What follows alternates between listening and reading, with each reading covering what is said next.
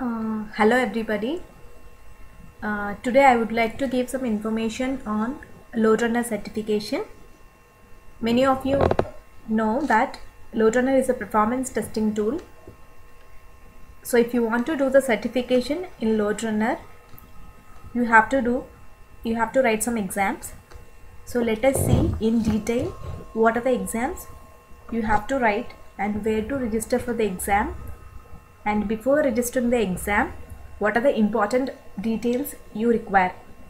So let me just explain you.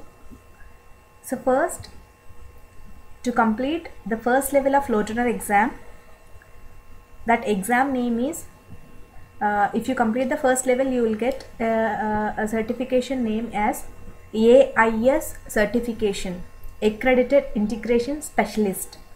So to complete this level, you have to write 2 exams. So the first exam what you have to write is HP0-M48, HP Loadrunner 11x software. So you have to complete the first exam HP0-M48, and here I have listed the exam syllabus and what is the pass percentage and what are the reference materials for this exam. Let us go through this in detail. So to complete this HP0-M48 exam, you have to have a complete information. You should know all the 3 components of Loadrunner. So as you know that Loadrunner has 3 components. So virtual user generator, controller and analysis.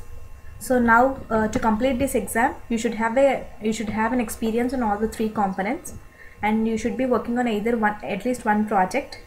So the minimum qualification is they expect you to have an hands-on on one project.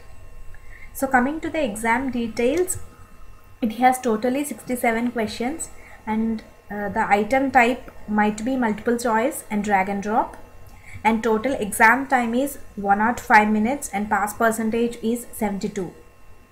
So, and syllabus for this exam, as I told you, you have to know the complete details, but HP has designed us a specific syllabus. If you see the syllabus here, HP0-M48, 18% of questions will come from load test planning, and 11% of questions will come from Loadrunner installation, and 25% of questions will come from scenario configuration, and 25% of questions will come from scenario execution, and 21% from result analysis.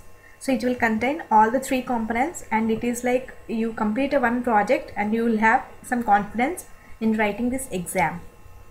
So this is the first exam, and reference materials for this syllabus is listed here.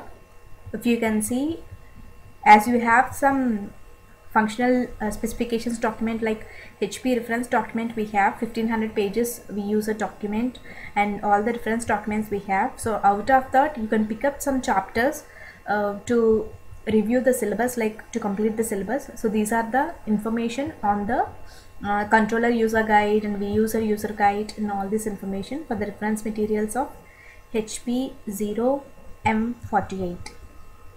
So let me just go to the next exam. So that is HP0-M49. So this is the second exam which you have to write to complete the first level. So the second exam, so the number of questions here is 63 and exam time is 105, and if you see the passing score, it is 74%, but it is specifically related to only VueGen. So only the topic will contain everything related to VueGen. So you should be very rigorous, or you should know everything about the VueGen to complete this exam. So same way I have listed down the syllabus for this one. 32% from script recording configuration, and 28% from script playback configuration, and 27% from script enhancement, and 13% from advanced script. And same way I have listed this reference materials to prepare for this exam as well.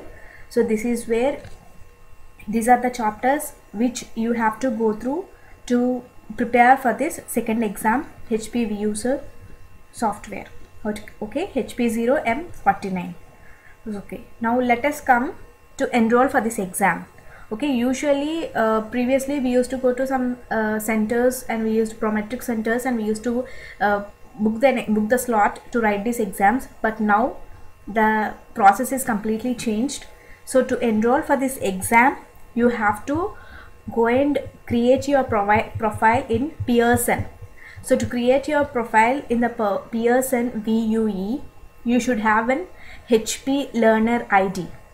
What is HP Learner ID is, you have to register with the HP that you are using so and so tool, and you have to register with that to create one ID, unique ID for yourself.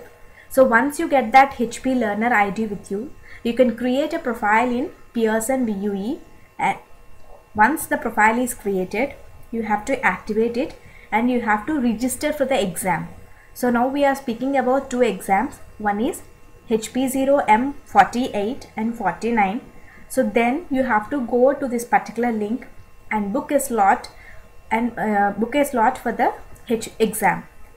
So once you are booking a slot, you have to pay money for the exam. So $100 is the fee for each exam. So you have to pay the $100 fee and book a slot on particular date, and you have to go and write. You have to go to the Pearson or to Prometric Center. They'll give you some address where you are booking the slot. This is only just for booking. So while booking, you will have an option to select different locations like the centers. So once your confirmation is received, you can go to that particular Prometric Center and give the exam. So now the enrollment is a little different than earlier. First you have to register, create a profile in this, pay the amount, and then select the Prometric Center, go there and then write the exam.